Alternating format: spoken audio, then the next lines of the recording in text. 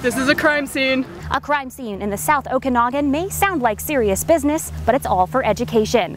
These kids are in the middle of a forensic summer camp, all in the interest of spurring their interest in science. I think I really love mystery stuff, and I think it would be really cool if I could become a detective when I grow up. It's the brainchild of Candace Lipset, who partnered with the RDOS and Okanagan Falls PAC to put on the program.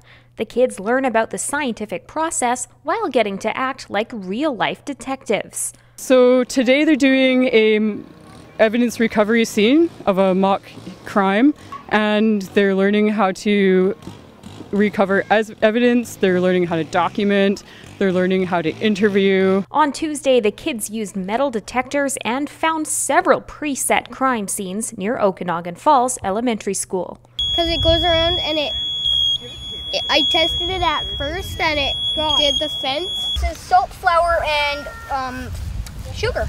Yeah. The hope is that the kids will learn to love science. And what they do with it in the future, it'll be positive. So we're just seeding ideas and passion right now, and we're going to let them come up with what they want to do in the future. They hope to have the program return in the spring. For Castanet News in Okanagan Falls, I'm Chelsea Powry.